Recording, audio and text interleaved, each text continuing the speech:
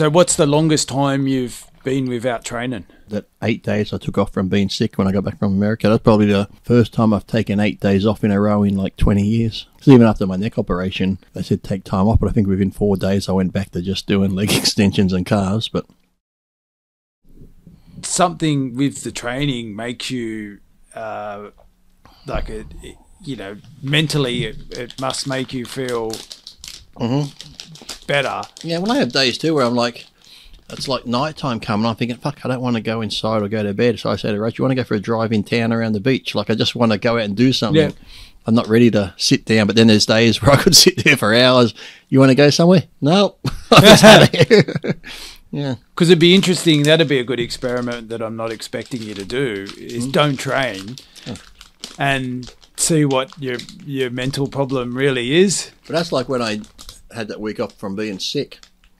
It's like I wanted to train, but I'm like, no, you got to stay home because you're sick. And even then, I'm like, I'm getting a bit fed up of this. So I just go out in the backyard and sweep up, clean up, just do shit outside. Yeah. I'm like, no, Lee, just relax. I go, my wife's like, no, you're meant to relax. Just go take it easy. I'm like, but I'm getting sick of sitting there. It's like if I have to sit there, I don't want to. But when, if I do it myself, I'm okay. So what's the longest time you've been without training?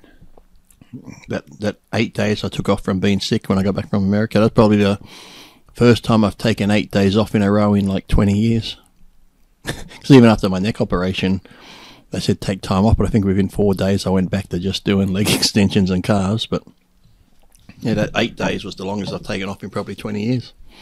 Yeah, so but the thing is too, after 7 days you're like, oh, this is too bad. I better get back, otherwise, the first couple of days you're like, I want to go to the gym, Then after a while you're like, I'm getting lazy. This is pretty good.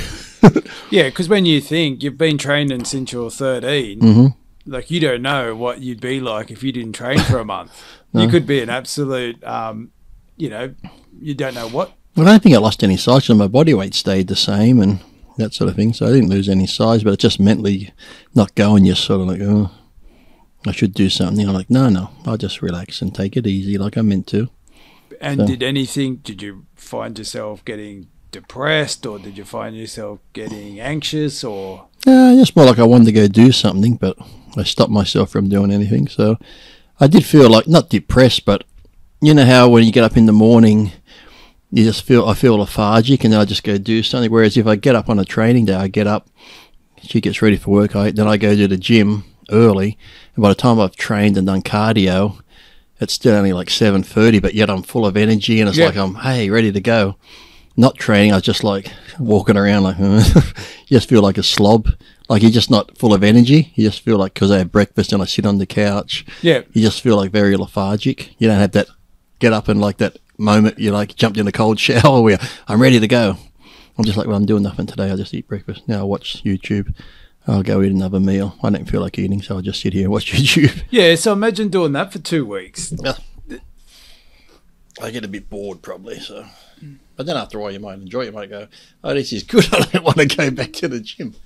But I could never see myself not wanting to go back to the gym, so I can see why people are getting that rut of doing it. If you just sat there eating junk food, watching TV. Because I go on YouTube sometimes, I start watching one thing, then it leads you to another thing, and before long there's 2 or 3 hours you've been watching fucking YouTube. So yeah.